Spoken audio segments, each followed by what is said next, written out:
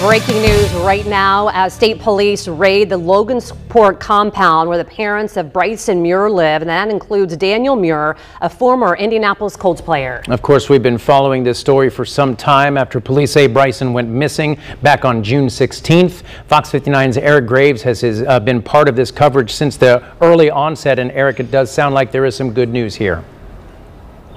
Zach and Angela, we have been told that Bryson Muir has been found. That's 14-year-old boy missing since June 16th when his grandmother first called police in the Cleveland area. We are here in Cass County, just outside Logansport. I want to give you a closer look at the investigation going on right now. We're on Sadler Hill Drive.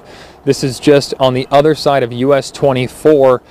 West out of Logansport, where the Muir property is. We believe this to be a very large property. As you can see, this is 3 state police cars, 3 state police officers with large weapons. There's another state police officer off to my right over here that appears to be operating a drone, taking a look out over this property. We believe it to be a couple dozen acres back here from what we have been able to tell. We brought you here for the first time last Wednesday, a week ago, and gave you a view from the US 24, a gate there, a locked gate, big lock on it, several no trespassing signs, along with several homes on the property. This was when we had just been told of Bryson Muir's disappearance. 14-year-old here in Logansport, son of Daniel Muir, former Colts player, Kristen Muir, his mom. He was last seen by his grandma on June 16th. He was beaten and battered at the time, a black eye, a split lip, a swollen face. I talked to his grandma a few days ago.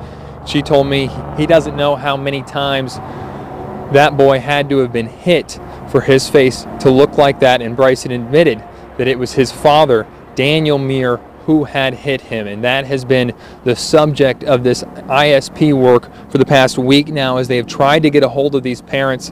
It's been an unusual case. When you usually have a missing child, the parents are the biggest advocate trying to find their child. This time, the parents not helping. They had believed they had a meetup planned for Friday, as we do see ISP begin to get in their cars out here. Now, I was able to take a look around the bend as they have us back here at a safe distance. There was an armored SWAT vehicle inside, and we believe there to be dozens of officers combing this property right now as they have got into custody the Muir parents, Daniel and Kristen, and they do have 14-year-old Bryson in custody. As we're told, I'm going to move out of the road here as we've got a state police vehicle coming past us. That's a Logansport police vehicle, actually.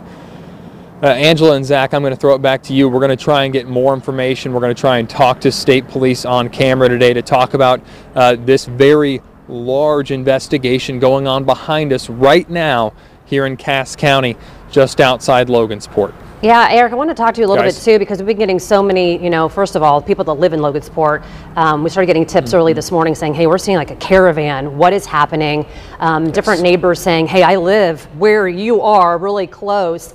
Have you actually, I know you just got there, I'm guessing you haven't gotten to see anyone yet. Has anybody come out even just asking you what's happening?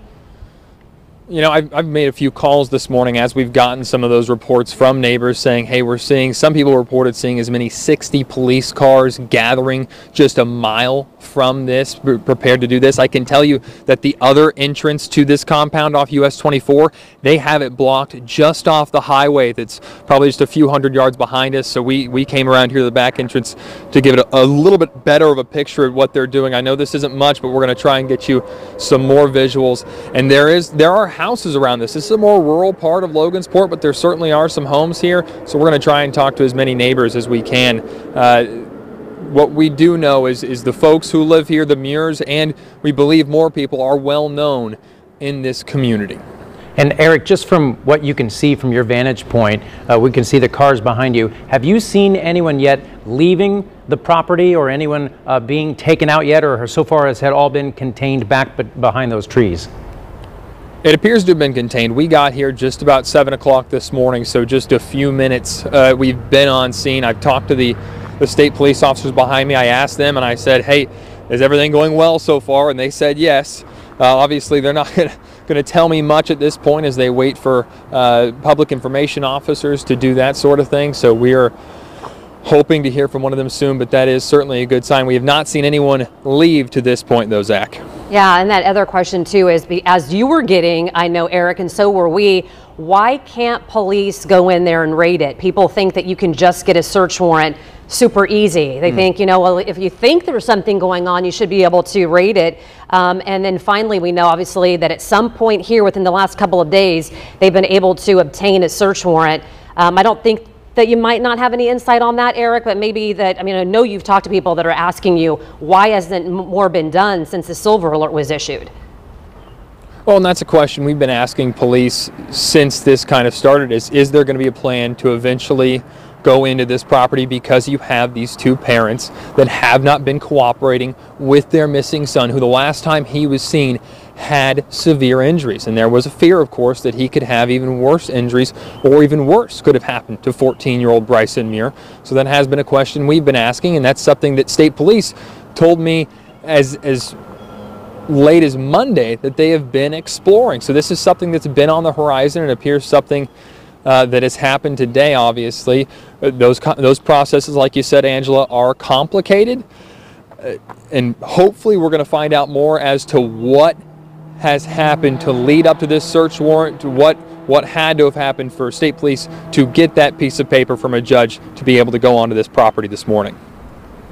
Eric Graves live for us in Logansport right now. Eric, great hustle out there, great work out there, getting there quickly, and we'll keep checking in with you this morning. Appreciate it. Thank you. Excellent work.